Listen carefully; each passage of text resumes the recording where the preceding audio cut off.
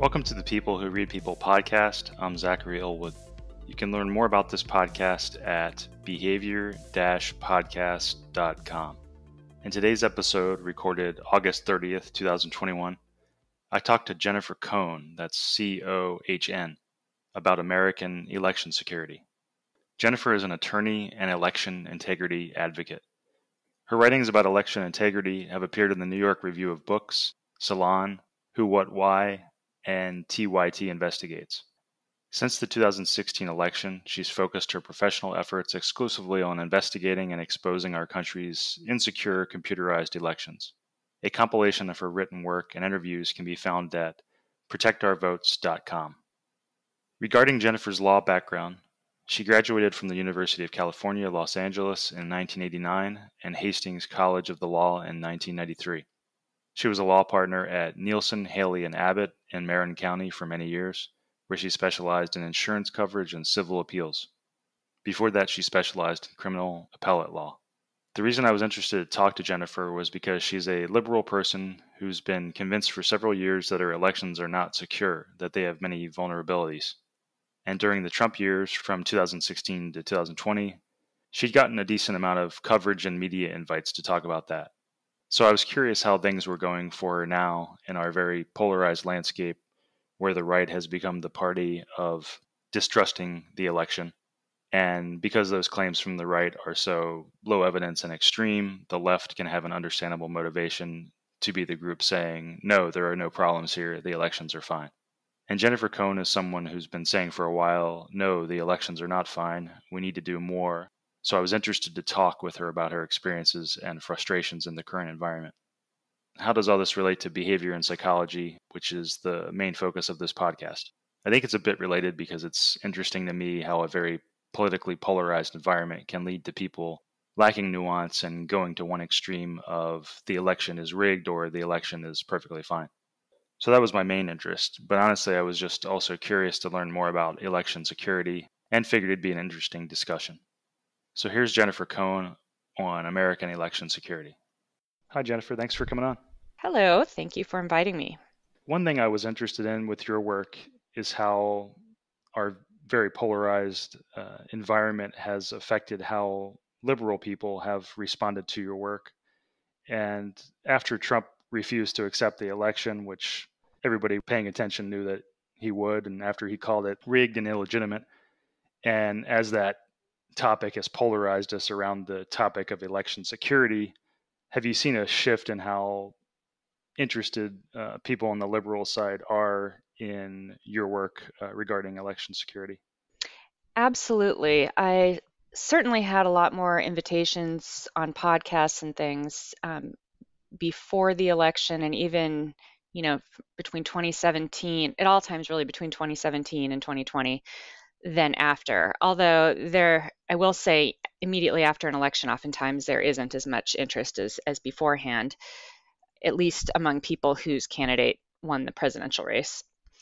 So yeah, I've seen a shift, a downtick. And in particular, the main place where I've noticed it, though, isn't even so much on podcasts. It's more that there were a number of, you'd call them high influencers on Twitter with the blue checks, and some of them are media personalities with, upward of about a million followers. And some of them used to retweet me quite a bit and kind of stopped. And also, I had Hillary Clinton had planned to interview me, but then when Biden won, that was canceled.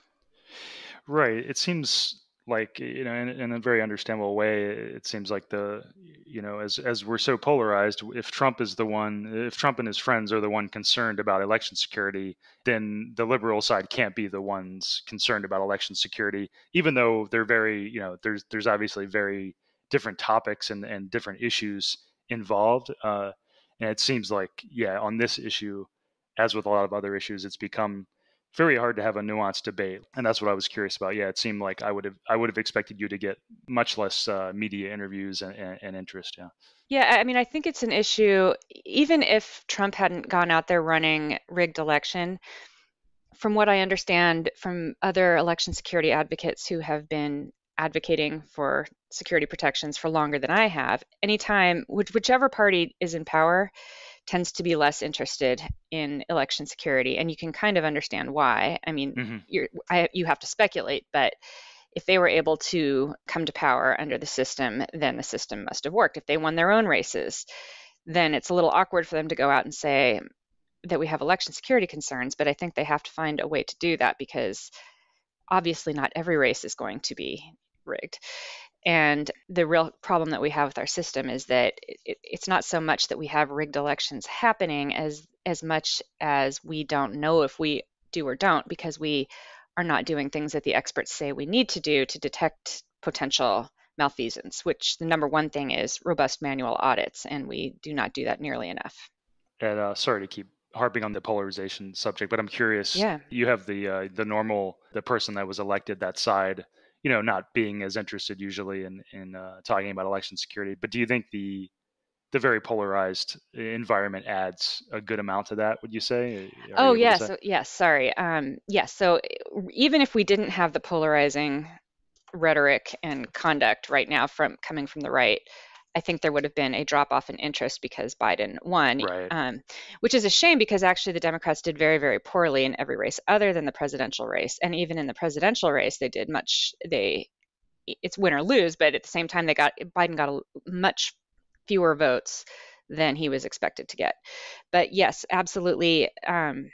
When you have the on the right yelling that it's a rigged election, there tends to be, from what I've observed, a knee-jerk reaction from the left, and really also I'd say from even the middle, Hmm. to say that no, it's to maybe overstate the security of the election. And I do think that that is to a large extent what's happened. And I think really the most egregious example of that, unfortunately, being Chris Krebs, who was at CISA, the Department of Homeland Security, and ran with this most secure election ever Mm. narrative, which it may have been the most secure election ever, but it's very misleading to just kind of put that out there in a vacuum because the bar was really incredibly low. And it's unclear if he's speaking of the presidential race. Well, yeah, there were more audits of the presidential race than ever in the past, but down ballot, that's not the case. Maybe you could talk a little bit about how the Trump accusations of their side of what they claim to be election illegitimacy is different from the things you're focusing on. And maybe you could talk a little bit about there's obviously very different ways in which an election can be illegitimate. Manipulated. What Trump has done is incredibly frustrating to me because it does take a fair amount of discipline to not overstate your case when you're looking at election system vulnerabilities and even unpredicted outcomes, poll defying outcomes. If you look back historically, the overwhelming majority of poll defying results have tended to favor the Republican Party. A poll defying result does not prove fraud, but when you see a pattern like that, it is very concerning. That also doesn't prove fraud. And a lot of people, even on the left, especially before this election, I think fell into the trap of sort of overstating what those anomalies implied and saying, oh, the GOP steals all these elections. And I was really careful to not do that because it's irresponsible and that isn't proof. It is, I think, when you have poll defying results in a certain pattern, it would put you on what I would call inquiry notice to look into it, but it's not proof in the sense of something that would stand up in court by any means. And Trump just ran away with there is a grain of truth or more than a grain of truth in the fact that our systems are vulnerable, but he took that as definitive proof of fraud and then wove in a lot of a fire hose of falsehoods on top of that. And so really, from what I can tell, I don't think that Trump and his allies have come up with anything new. I do see some of them repeating things that we knew before the election. For example, that ballot scanners, well, the ones supplied by ES&S anyway, America's largest voting machine vendor, do connect to the internet. But we knew that before the election. And, a lot of the Trump supporters are discovering this for the first time and trying to cast that and Mm. similar vulnerabilities as proof of fraud, which they are not. Have the way that people respond to your work and how that's changed, has that changed your own strategy and how you attempt to communicate the problem to people these days? Um, Yes, it has. I haven't really quite worked out the best way to do it. I think my initial reaction was that we needed that the Republican Party had really hijacked, and specifically the Trump faction of the Republican Party, which is unfortunately most of it now, had hijacked and distorted the election security narrative to make themselves out to be victims. And Mm-hmm. I didn't feel that the Democratic Party was messaging what I felt should be their number one point, which is that before the 2020 election, they had written and proposed an election security bill that would have really made the election a lot more secure than it was, in that it Mm-hmm. would have eliminated most paperless voting machines. It would have eliminated banned that internet connectivity that I mentioned, and it would have required robust manual election audits for all federal races.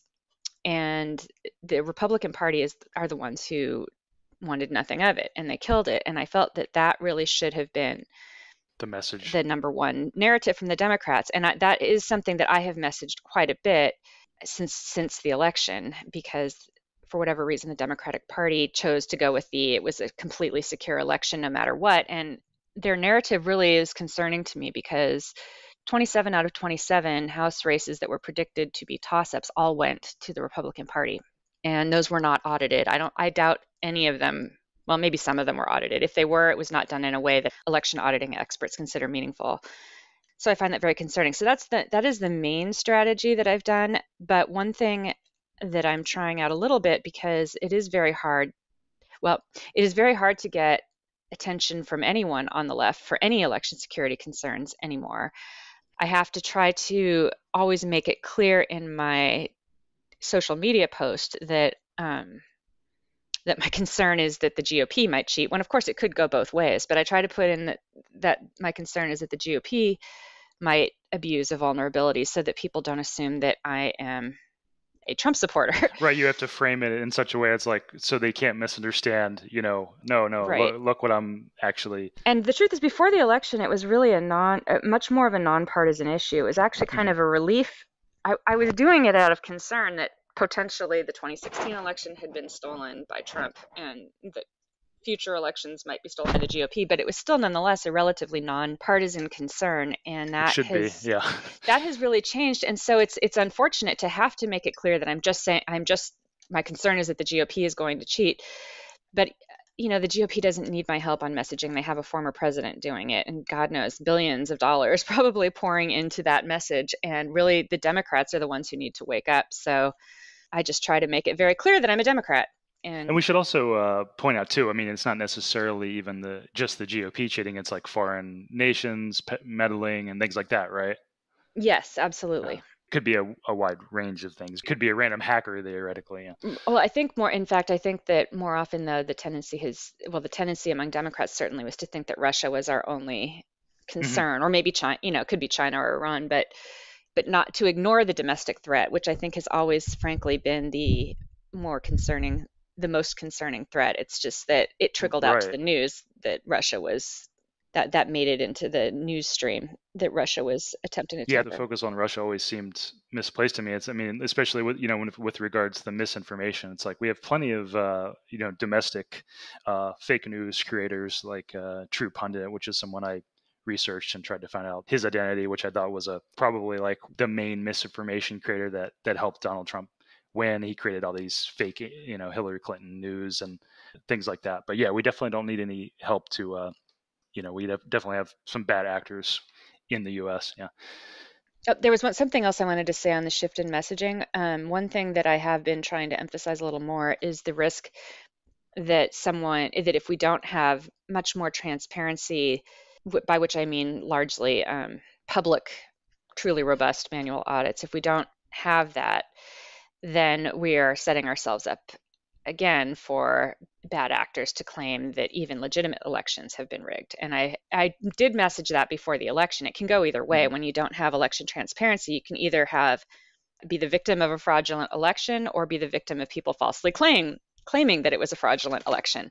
It's both, but I have been focusing more on the latter since the 2020 election because that's one of the only ways now to get the Democrats to pay attention. Yeah, and I think that's, theoretically the thing that is even worse in terms of like you can have a functioning society in government when even with a corrupt or an illegitimate election, but when you start to trust things, it's kind of like the run on the bank thing where that's when all this stuff really goes downhill is, losing that trust and everybody not having the trust. Yeah. Right. But it does have to be a trustworthy process. And right now, I mean, the sad truth is it still is not. I don't believe it is particularly trustworthy. And a lot of people are operating under a false sense of security. Right. That's what you've been saying for a while is that there are people that, there's people that want to handle it behind the scenes and not make people lose trust and try to handle it. Even the people that are working for more trustworthy systems, they don't want the public to lose trust in it. But you're of the opinion, yeah, no, we need to get this out there and solve the problem and make people aware of it. Yeah. Right. I mean, I understand that the concern of people who want to handle it behind the scenes, but I think they've been trying to handle it behind the scenes since electronic voting really became popularized around 2000, after 2002. It's the Help America Vote Act, which funded many of the electronic voting machines that we had really up until the 2018 and 2020 election. A lot of those machines were replaced. But I mean, we've had 15 years at least to try to handle this behind the scenes and put in place some laws that require real checks on these electronic voting, and it hasn't happened. And the only way there really isn't any leverage to make it happen without the public's outrage. And so the public is the leverage. What I didn't mean, certainly was ever to storm the Capitol and become violent over it. It seems to me that there should have been what I would have liked to see is and still would, is a happy medium between sort of rolling over and playing dead, which is really what the Democrats generally do on this issue, and becoming violent and having an insurrection, which was Right. what Trump's response was. And his was also just sort of a fake. He did not have evidence that he really won the election. He didn't have that evidence. That is the big lie.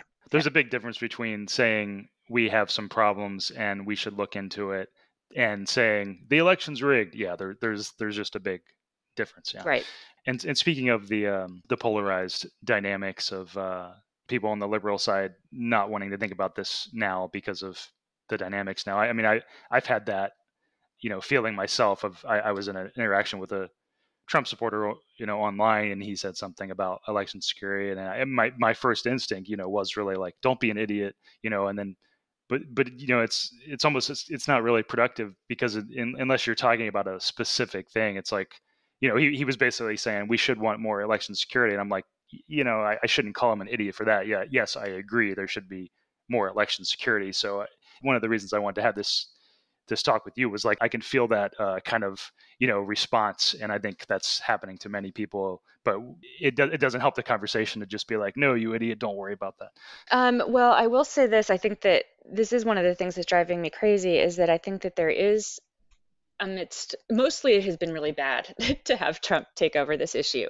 Mm-hmm. but there could have been a potential opportunity where Republican lawmakers for the first time might actually feel some pressure from their constituents to not block a meaningful election security bill.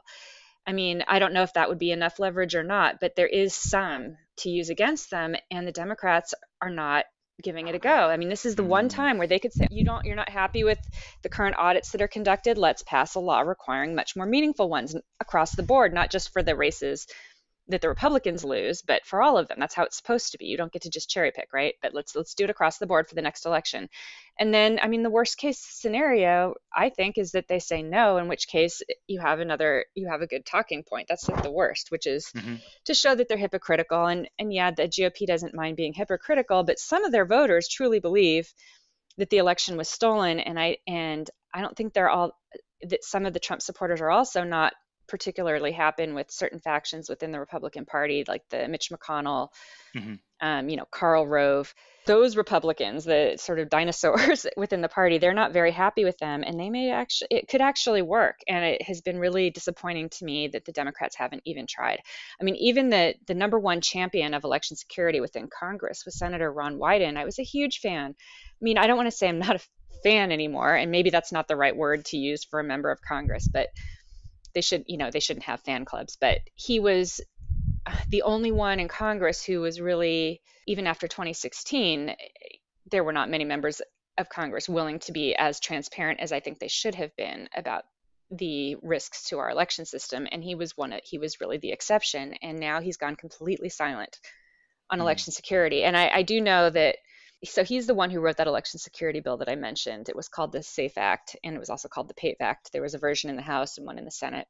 It hasn't been reintroduced, and there have been aspects of it that have gone in and out of HR1 and SR1, the For the People Act. I don't believe even sort of the most important provision, which would be to have robust manual audits in 2022. I don't believe that that's currently in there. And that's just it's just incredibly disappointing. More than disappointing, it's devastating.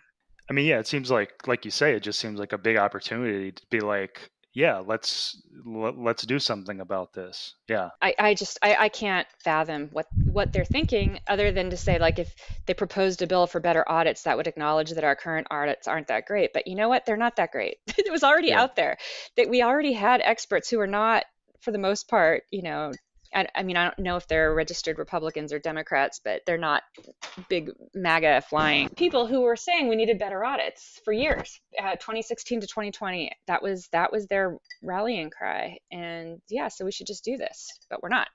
I got to be honest and say I'm frequently disappointed in how little it seems people attempt to speak to both sides and be like, look, let's use this anger and frustration you've got over here in something that benefits both people. I mean, I could go into a lot of examples of that, but yeah, I agree with you. It's like, it just seems like so much opportunities for something that getting something that both sides would agree on. I just don't see that very often. Yeah. Well, they may be doing it on this issue again behind the scenes, but Hmm. they're not telling the public. And I do believe the court of public opinion provides leverage. I believe that it does. And Trump understood that too much. He truly weaponized it, and the Democrats do not understand it enough. And I don't think they clearly don't have, these workshops and things that churn out Democratic lawmakers and politicians, training them on messaging, but the Republicans do. The Leadership Institute, and they use it, in my opinion, they use it for nefarious reasons, really truly to mislead people and to try to take everything over and lead us toward a less democratic government. I am a Democrat, so that is my view of it. But there are some things on the techniques of persuasion that the Democrats should be making use of, and they Hmm. do not. Hmm. And when it comes to the different ways for an election to be corrupted or be illegitimate, I mean, it seems like, correct me if I'm wrong, but it seems like, the Trump side of things seems more worried, or their claims are more about people who voted in person, and whereas you're more worried about like actual digital hacking. But am I wrong on that? I mean, I guess they're also concerned with the hacking, but it seems like they're also, a big part of their thing is concerned about actually people voting falsely. Am I right on that? To an extent. So historically, and I believe it started in the Bush years, I think during George W. Bush's first term, there was a big push, I believe started by Karl Rove, to work everyone up into a froth over voter fraud by individual voters. So there's sort of two terms that often get used interchangeably, but they're really different. And voter fraud is by individual voters. So their theory is that you have all these people who are not who didn't register to vote, and suddenly they're showing up on election day and they're voting illegally, or they're voting like in the wrong they're voting all Hmm. in a Going swing somewhere state when they else. don't Yeah. belong there, just like buses of people of individuals, like that, this all these, that there would really be thousands of individual voters willing to risk prison time to do this. That is voter fraud, and that has been a theory that Debunked. they have. Yeah. Well, it's not that I mean, it does happen, absolutely it happens, but there's no evidence that I don't think that it happens more by Democrats than by Republicans. Or at any sort of scale. But the bigger issue is that I don't think it happens at scale. There's no evidence that it happens at scale, and it's not that hard to detect it either. So in fact, the Bush administration spent 5 years trying to find it, and they failed. But that has stuck around. Election fraud typically refers to fraud committed by either by hacking or election insiders of the voting machines. It could be election fraud of the paper ballots, I suppose, like if it's mail ballots and they're stored in a warehouse, like Hmm. swapping them out for other mail ballots. Or destroying them. Yeah. But yeah, election fraud, the type of election fraud that I usually has focused on mostly is involving the voting machines. And for the first time, there are really, this is the Trump administration, or Trump really touted this risk of voting machine fraud. He took over that issue. They'd never really made a big. The Republican Party had really very little concern about electronic election fraud, and in fact, again, that was the SAFE Act. The Republican Party gleefully blocked it before the 2020 election, which was devoted to securing the electronic aspect of our election system. So that part was new. And then the concern about vote by mail is incredibly tricky because at least before this election, most election security advocates would have said, or at least most of the ones that I knew, that vote by mail is a bit of a concern, not mostly for the reasons that Trump was talking about, which had to do with like China sending in ballots on bamboo paper that would be very difficult to pull off because on the receiving end, election official or election workers have to make sure that the ballots came from a registered voter. So you'd have to still hack something. You'd have to add them to the voter registration system or do something with the voter registration system. Otherwise, quick question there. They're checking the votes of the things that come in against the voter registration to ensure right, the at name that on the level. envelopes. Right. I think a lot of people don't understand that. Yeah. I think a lot of people don't get that they're checking that against the rolls or whatever. Yeah. Right. So you'd have to somehow all those ballots would have to have a registered voter's name on there. And they also have to there are different formats for the ballots down to, it might even go below the county level, but certainly at the county level, there are so they'd have to have all of these have it formatted exactly correctly. And it's just not realistic. So that it was not, but there are other concerns. The one that I was always worried about was that people would not receive their ballots on time or at all. And I remain very concerned on that. I've been just recently trying to look and see what the statistics were for the 2020 election, but it was an unprecedented election in that we also had so much more vote by mail and at the last second, and a lot of people using vote by mail, a lot of jurisdictions using it en masse for the first time. They may have had it for a limited number of voters. But that was always my biggest concern, and that has not really so much been the Trump administration or the former Trump administration's concern. I'm really worried that there could be even hacking of the online absentee ballot request system, that something could be done to it to make someone's request invalidated, and then they don't receive their ballots. And certainly you saw these large pockets of voters, I think especially in Georgia, who said that they requested their absentee ballots and they never arrived. And that hasn't received enough attention, I don't think. And I'm worried that we are having a knee-jerk response saying, vote by mail is what saved us. And frankly, it may have been what saved us. No one really knows. I mean, on the presidential race, but there are risks with vote by mail, and we should never. Any system can be manipulated. Some are maybe riskier than others, but we have to really watch ourselves and not assume that any of these systems cannot be manipulated, because with enough focus and attention, they probably all can be. It's just a matter of whether it can scale, how much it can scale up, and how easy it is to detect. Yeah, speaking of the Democrat messaging on this, it seems like, one thing that stands out to me is Trump was basically denigrating the election since he won, even when he won in 2016, and still did nothing really to do anything about that. So he's the guy whining about the election in 2020 when even if there was a problem with the election, like that's pretty much on him, because he seemed like he didn't care at all about actually doing anything to exactly solve the problem. Yeah, there was another election security bill that it was not nearly as good as the SAFE Act, the SAFE Act was written by Senator Ron Wyden, but there was another one, Secure Elections Act, that was really championed more by Amy Klobuchar, and because it was bipartisan. But I personally don't think it really would have done much to even.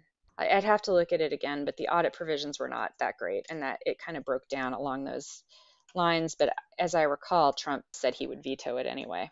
He was not interested in securing the election, right. Although, we did set up the, I forgot what the individual initials stand for, but that whole CISA program, I believe, was set up after 2016. So it wasn't that there were no improvements. It's just that even to the extent that CISA came up with guidelines for election officials to follow, they were voluntary guidelines. And CISA also, it did run some scans, but the public has no idea which officials let them run the scans and which ones didn't, or even which systems they were scanning. And I'd say equally important, CISA's scans can only detect known malware. And so, for example, CISA missed the SolarWinds attack, which was apparently not on our election system, but on other government agencies. Massive hack, and they missed it precisely for that reason, because the hackers they used a new malware, new vulnerability.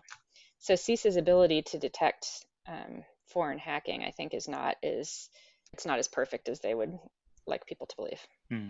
I'd read some takes on the Republicans' idea of requiring voter ID that even a good chunk of liberals are, when polled, are actually for that, and maybe it's not that bad an idea. Would you have a take on that? That is not an area that I have studied all that much, in part because in the abstract it does sound kind of reasonable to want some form of ID. People that I respect feel really strongly that maybe that shouldn't be required, and so I just haven't studied it enough. My personal view right now, but it is not set in stone, is that some form of voter ID is fine. I don't really have an objection to that. I think that as with everything else, the Republican Party tends to abuse voter ID any chance that they get, and so they'll, with their, for example, the exact match versions that they tried to get away with, where on one ID it has their middle name and on the other it doesn't, they would turn away people. That's an abuse of it, and also making it so that, like a gun, like your NRA card, I don't know if it was literally your NRA card, but your gun license works, but a student ID, students tend to vote liberal, right? They tend to be liberal. A student ID does not. So there have been a lot of abuses. And then, they do things like closing down the DMV near where the poorer areas are to make it harder for people to get an ID. And I do have sympathy also for people who say there should be no ID. I get it, or at least, so for example, my father, he passed away this last year. He was 90 and he had a lot of mobility problems, and his ID expired a whole long time ago. And I was in charge of his money for the most part, and he didn't really want to vote, I don't think, in the last election, but before that he did, up until this last one. And I don't know, elderly people, mobility is often an issue, and they may not have a current ID. So, his passport had expired like 10 years ago. In California, I think it's still fine. He was able to use it the last time he voted, but in one of these other states, he wouldn't be able to. And I really don't see why even an expired ID, as long as it shows who you are, why does it not need to be not expired?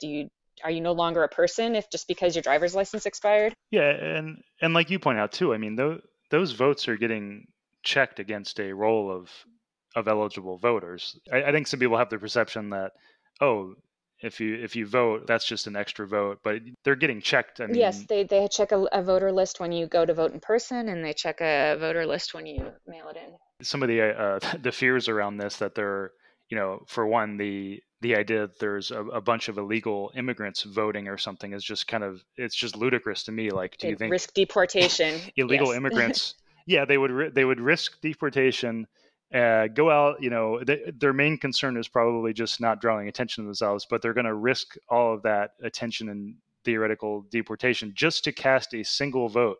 Like, that's insane to That me. is that is that is the uh, whole thing. That it is insane. yeah, it's the reason why it's hard to imagine any kind of attempt at scale for in-person Exactly. fraud, other than a few one-off instances in general. Yeah.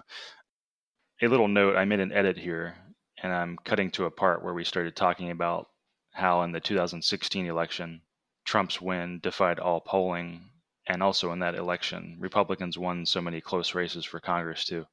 To quote from one of Jennifer's pieces, which you could find on Medium, quote, "The GOP won all 27 out of 27 House races that were rated as toss-ups before the election," end quote. And to Jennifer and some other people, those kinds of patterns are pretty concerning and another reason to want to ensure elections have more integrity. Back to the interview. And I'm curious with the poll defying results. I mean, it seems like there's other theoretical dynamics going on that could help explain that, like maybe, conservative votes are undercounted in the polls they attempt to do, maybe because they're more rural, or that, I've seen ideas too that The shy sometimes, Republican voter, they don't, yeah, none of your there's some other business. ideas Right. like that, or they don't really even know which way they're going to go sometimes till they get in the booth, and then they end up voting mostly how their family or friends vote or whatever. I think it's possible. I think it's possible. I guess with 2016, what was unusual is that in the swing states, they were so far Mm, off, but then nationally, they were not as much so. So when you see that pattern, when you see the whole thing kind of shifted to the right, because it's almost always to the right, yeah, you could say maybe systemically that's an issue.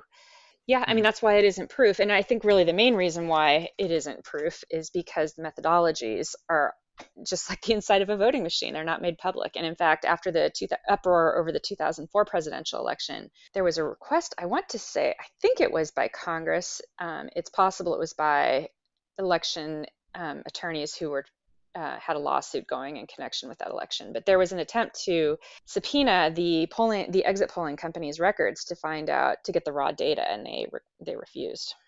If Trump had won the 2020 election, can you imagine a reality where it was the liberal side that had a large chunk of their side believing that the election was illegitimate?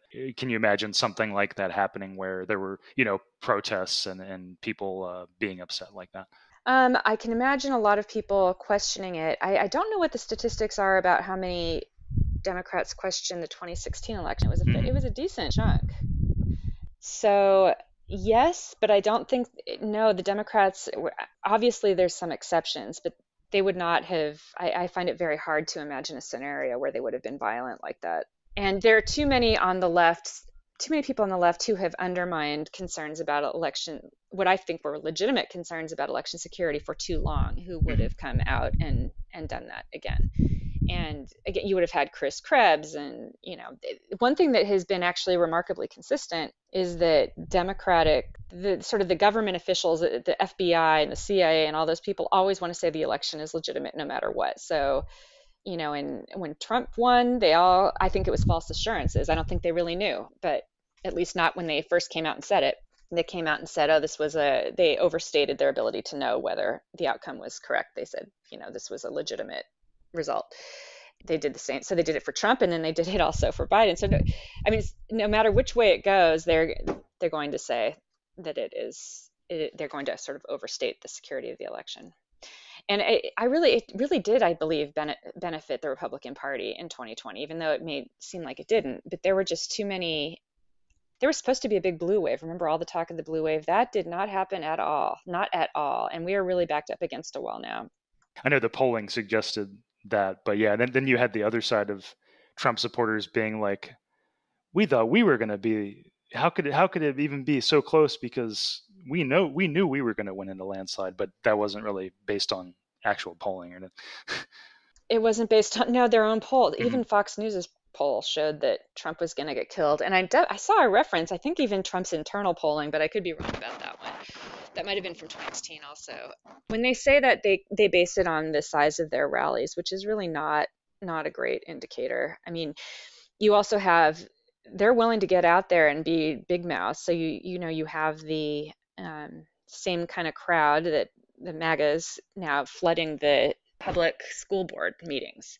Does that mean that more MAGAs than Democrats care about public schools? No, they're just really really loud, and they like going out there and getting together and being big bullies. So that is my very partisan take on it, but I also think it's objectively true to an extent. Yeah, when I was talking about the alternate reality where there was Trump winning and a liberal percent of the population that was up in arms or angry, I definitely wasn't implying that it would be exact parallel, but I can imagine a situation in which there were protests of a good percentage of people believing it was false for various reasons, like of the things that had already come out, like the USPS shenanigans that were perceived and other things. I can imagine a scenario where there were a lot of DC protests and Trump cracked down really hard, which led to escalations and violence and things like that. I don't think so. It's actually very disappointing. The Democrats just I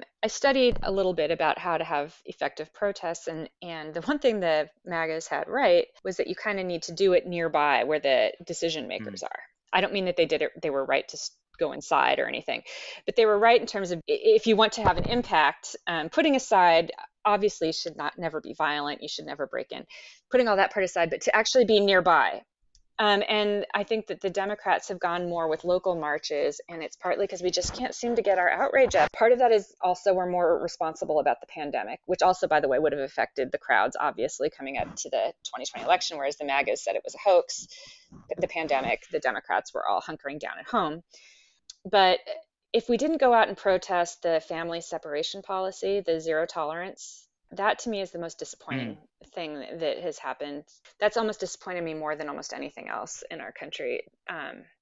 That even a lot of the liberal-minded resistance attorneys who are the most respected and have the ear of the media didn't call that as a grounds for impeachment. I absolutely think it could have been a grounds for impeachment. I think it should have been, and it's because it was such an unprecedented situation that they couldn't fathom it as a crime. But of course, it's a crime. It was certainly an abuse of power, and if we belong to the criminal court, which we don't, but if we did, I absolutely think it is the type of thing that should have gone to the Hague, and I still do. And it just kind of shook me to my core that that was not a bigger deal. It seems like liberals in general are more fractured, whereas conservatives are generally more cohesive. I feel like one thing I've seen is so many liberal people act as if people on the right are horrible people for believing the election was illegitimate. And I think these people who think that are, I also think that they're wrong, that they're misinformed, that they've been misled by powerful people and media telling them bad information. But when it comes to the individuals who believe that, I don't think that they're horrible people just for believing that. I think it's clearly very easy for people to be fooled by all sorts of things these days, especially in a very polarized environment. So I'm curious, do you have some empathy for people who believe that the election was rigged or suspect it was rigged? Do you think the animosity around this topic is misplaced and prevents us from, speaking persuasively and getting people on the same page and such? In the abstract, I could have empathy, but I don't really have much room for it because I think we are truly dealing with a fascist movement. If the Republican Party or if any of the leaders, even if freaking Mike Lindell was to propose legislation that would require manual audits for the next election across the board, I probably would support that legislation. They have not done one thing to suggest that this is anything other than propaganda. Although Mike Lindell does seem, maybe he believes his own propaganda. I don't know, but and I don't think so. I Sorry, think I just want to say, when I asked that question, it was definitely about separating the everyday citizens from the leaders, because I feel like, yeah, Mike Lindell and Trump and these people, if we separate the people who are, leading the I thing versus. don't think you can. I don't think you really can because so in my experience in the election integrity movement, I'm on an email list with maybe 120 people who've been looking at election integrity for a long time, and most of them are not leaders in. I don't know if any of them are what you would call leaders in the Trump movement. However, there are some who believe it was rigged, and I found them to be mostly insufferable. And they have bought, it's not in a vacuum. They've sort of bought everything hook, line, and Mhm. sinker. And they think unless you open your eyes and acknowledge that it was rigged or that some sort of equivalence. At the very least, they want they want all the attention on Dominion voting machines and possibility that the election was stolen from Trump, and they have no concern whatsoever for looking at down ballot races or looking at ES&S, for example. And so, among my limited experience with people who feel the way you described, who are not leaders, I had some empathy, and then I lost it because, for the most part, they sort of bought the Kool-Aid overall. I guess what I keep coming No, back I to have no is sympathy. I don't. I'm I, sorry, I don't. I keep coming You got back to have to some personal responsibility for this. And if I'm able to figure out that vulnerabilities don't prove fraud, they can't be so stupid that they come to a different conclusion. I'm sorry. on an individual level, though. I mean, clearly people can be deceived. I mean, I know liberal people who I think are very deceived about different things, and I just, it comes back to me to, I mean, you've got various shades of badness too. You've got people who are the lead, what we can view as the leaders and manipulators. Then you've got people that are the biggest believers of them, and then you've got the people that maybe have their doubts. Not everybody polled in the Republican Party believes it. Maybe some suspect it. And I guess what I keep coming back to is talking as if the other side is all one way, as if it's like, you morons. I guess that's what is bothers me. I Yeah. try to avoid name calling. I don't think name calling helps, but if you're an adult and you are unable to to do some degree of fact checking, and you're and you're excusing in any sense. Well, oh, well, maybe they got a little carried away, but I understand why they were all so upset. No, I don't have sympathy. I really have lost sympathy. There's a real mean streak that has gone through the whole MAGA movement, and I don't have sympathy for that. I don't. I mean, if there's anything we've learned in the past 4 years, it's that people are very fallible when it comes to ideas. Well, that is true, and I am very interested in how people can be fooled, and I think that we were fooled on the left. I think a lot of people were fooled on the left by the false assurances, for example, from Jim Comey and James Clapper when they came out and said, it would be almost impossible to hack voting machines because they never connect to the internet. That was untrue, and to this day, I think probably most people believe what they said because part of the reason because they are public officials. They're at the top of our government, and they were appointed or nominated or at least tolerated by the Obama administration. And Obama was this Democrat who a lot of people still celebrate. And therefore, I mean, it's going to take a lot to persuade people that what they said wasn't true. And that is, I don't know if they knew what they said wasn't true or if they were lied to themselves. But what I find really inexcusable is that there's never been an accounting for that. We deserve to know why they thought what they thought. That when they said that voting machines never connect to the internet, were they trying to mislead us? Did they not know about, at the very least, it's misleading. Was it the vendors who told them this? And how do we prevent it from happening again? But right now they haven't even acknowledged they got it wrong. And yeah, I mean, I am absolutely aware that people on both sides can be duped. And I think it's really important to explain to people how that it's happened to them. And I do try to do that a bit on the left because I think you have to know that, otherwise your guard isn't up for the next time it might happen. It's the lack of nuance when everything becomes us versus them. And when the other side takes a stance, we have to take the opposite stance and instead of looking for the nuance or the common ground or whatever. Yeah. One more question I have is when it comes to the court cases, like all the court cases that Trump lost, it would seem to me, and it would seem to a lot of people on the left, that that's a pretty good indicator that there's not much validity there for those cases, especially when you factor in like the Supreme Court, which was conservative heavy, didn't even hear one of the cases and such. But I'm curious, can you imagine a situation where you and other election security interested people had very valid points about an election being compromised?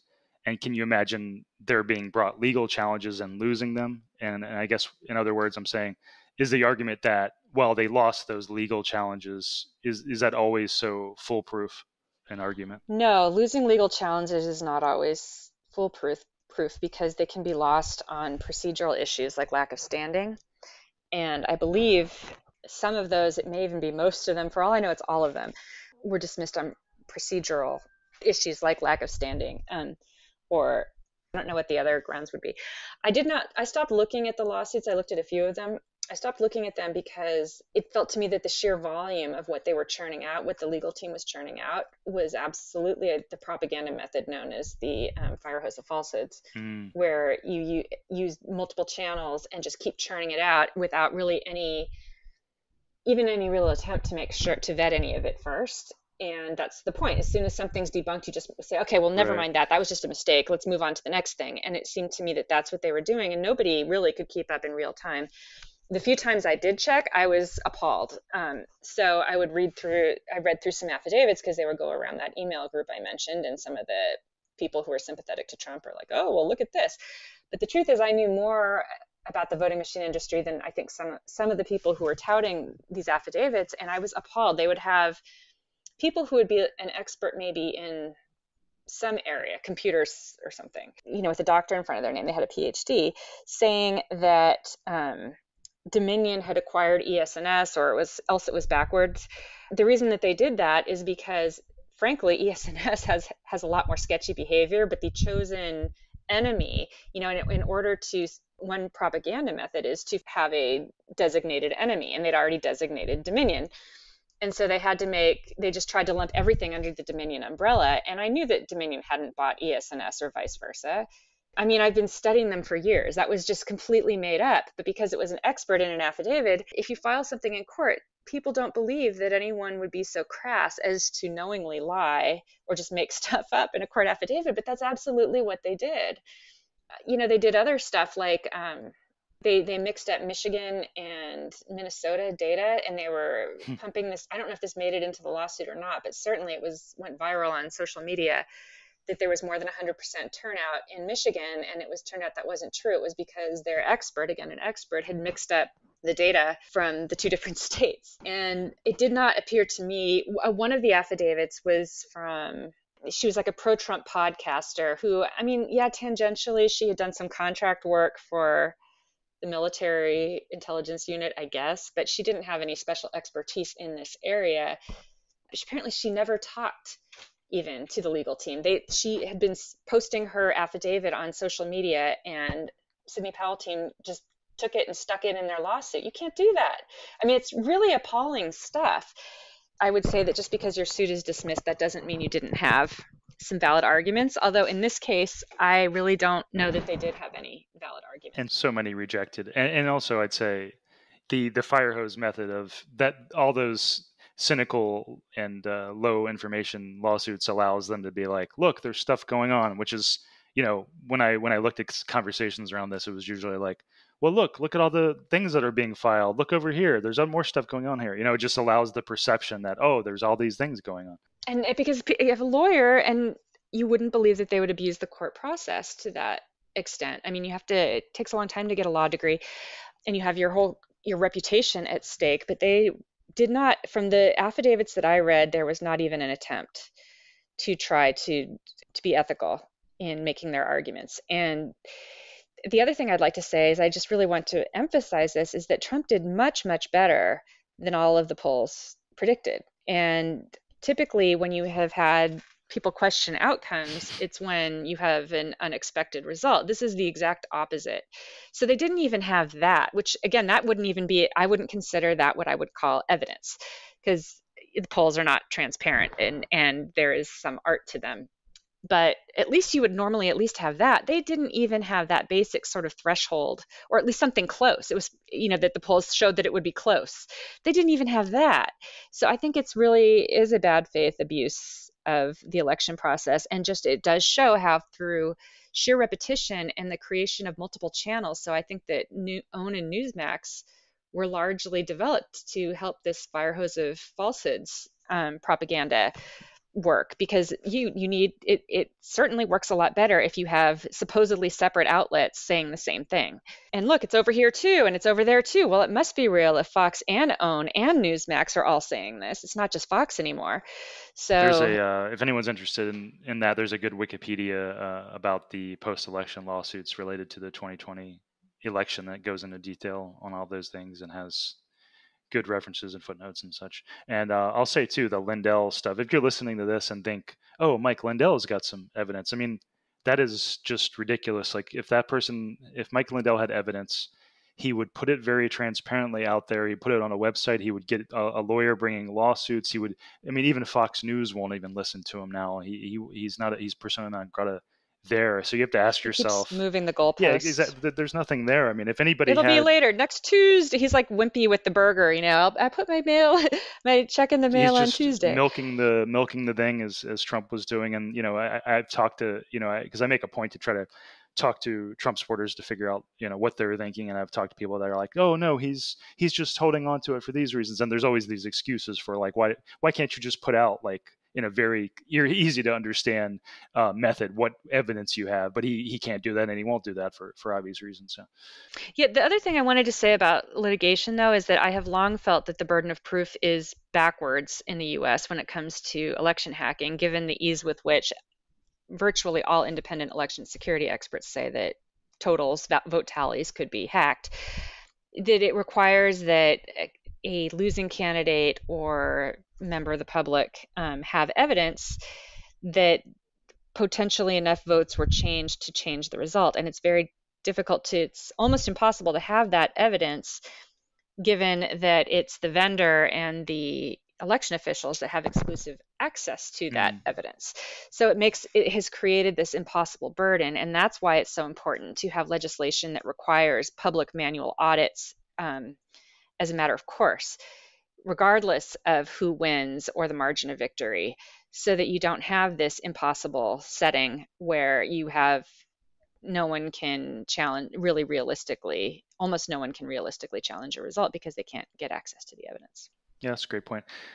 Maybe that's a good place to stop, unless you have any other things you wanted to mention about your work, or things you're working on, or how to people can follow you. One thing, there's something to keep an eye on, which is that it was a pro-Trump clerk in Colorado illegally obtained and leaked the software to the election management system for Dominion voting, and apparently it's used in a multitude of states. The election management system is the centralized county computer that is used to program all voting machines in a county, and it's also used to aggregate all of the precinct totals on election night.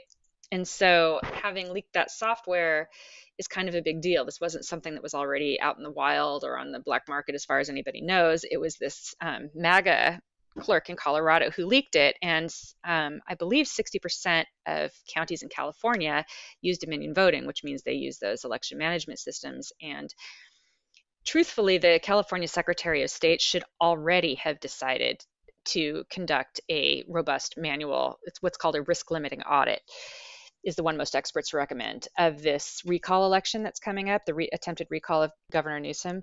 But given the historic importance of this race, I think it is truly democratic malpractice to not do it, and especially given this leak of the software to the Dominion system. So really there needs to be much more pressure put on the California Secretary of State to commit to this now, because you don't want to have a situation where you try to audit it, you start seeking new kinds of review after the fact, which is what Trump did. You need to have this in place beforehand. So no matter which way it goes, we get a transparent review that everyone is comfortable with. That all sounds reasonable to me. Yeah. And if people do want to follow me, I'm mostly on Twitter at Jenny Cohn 1, JennyCohn 1. And I'm also on Medium under Jennifer Cohn. And I do have a YouTube channel called Voting Machine Corruption. And I'll say I read that recent Medium post you had about your summary of your concerns about the 2016 election. That was a really good read. Thank you. Thanks for coming on, Jennifer. Thank you for having me. That was Jennifer Cohn, election security advocate. If you're listening to this and you're a Trump supporter who believes the 2020 election was rigged or likely rigged, you probably also believe that liberal media is very biased, that it spreads bad ideas to people. You may even believe that there's a purposeful agenda going on, that liberal-leaning media is a form of propaganda, a form of brainwashing. So I'd ask you, are you willing to apply that skepticism you have for liberal-leaning media to the news and media that you consume? Are you brave enough to apply that skepticism everywhere and not just towards the people and news you hate? Because I'd actually agree with you that there are some very misled and gullible liberal people who believe whatever they read or see in liberal-leaning news, or immediately believe whatever thing they see people on their side sharing on social media. And some of those people drum up unreasonable amounts of hatred towards conservatives as a whole. All of that is a problem. But is it at least possible that you're very similar to those people that you're angry about? Is it possible that you're not questioning things in a similar way? Is it possible you're looking for easy answers? Is it possible that having to question the ideas of your family and friends makes you uncomfortable? Is it possible you're being led by your emotions and anger and not by your reason? I challenge you to apply that skepticism you have for the other side's news to all news, including to the views of people who you know who are sharing stuff on Facebook and other social media. I dare everyone to do that, really, because I think our problem isn't so much that we're not all believing, quote, the right information, because we'll never all believe the same things. But more our problem is that we aren't skeptical enough about things in general, including the things from people on our own side. Uncertainty makes us nervous, so we look for easy good versus bad and easy us versus them narratives. We flee from nuance because, as a previous guest, Carrie Callahan said, the complexity of the truth is inconvenient for both sides. I also want to point out that when I or others try to talk about having empathy for, quote, the other side, I think a lot of people misunderstand this. For example, my attempt to imagine a scenario where Trump had won and liberals were the ones doubting the election or theoretically engaging in violence, that wasn't an attempt to create a false equivalency. For example, I don't think Democrat leaders are anywhere near as bad or as ignorant or as reckless as Trump is. So if something had happened like that, it would have played out very differently. But that idea was an attempt to say the things that we think are so horrible about some people in the other group are often just true about people in our own group. It's clear that, for example, many liberals have had overconfident beliefs that the 2016 election was illegitimate. And it's easy to imagine if Trump had won in 2020, because Trump was the one with the power, there would have been many more liberals who thought that. So my point is just that people at an individual level, no matter their political beliefs, can have bad ideas, can believe the things they want to believe without much evidence. They can be fooled, they can be misled. We all have reasons for what we do. All of us have blinders and biases of various sorts. And obviously, some people, let's face it, are just plain dumb, but that doesn't necessarily make them bad people. And I'd say also, COVID lockdowns and COVID stresses of various kinds have played a role in amplifying people's instability and bad behavior. And obviously, there are also just some mean and bad people, some narcissistic people, some people who just want to watch the world burn. People are complicated. So my focus on trying to understand people at an individual level is an attempt to try to break us of thinking in terms of monolithic groups, because that is how we are drawn to think. We're drawn to thinking that group is like this and that group is all as bad as their worst people. And that mindset is, I believe, a big part of our problem. I don't think it's a side problem to me and to people who study polarization dynamics. I think many of them would also say it's very much a core component of our problem.